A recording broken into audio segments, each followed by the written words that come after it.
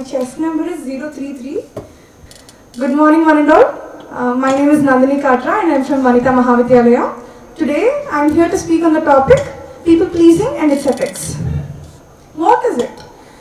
Firstly, people pleasing is that seeking validation from others. It's like foregoing of our own identities to seek validation from others. In this process, we tend to lose ourselves, like we are not true to ourselves.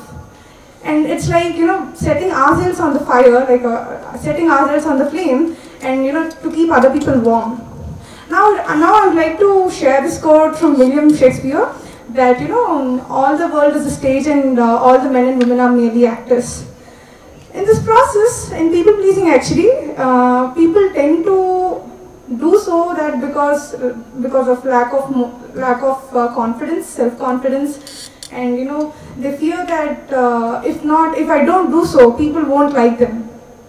So in this process, we lose ourselves, we destroy relationships, and it also affects a lot as a person. We also have to remember that our worth is not determined by how much we please others. Instead, like we should be authentic to ourselves, which is in that way people are going to like us. Thank you.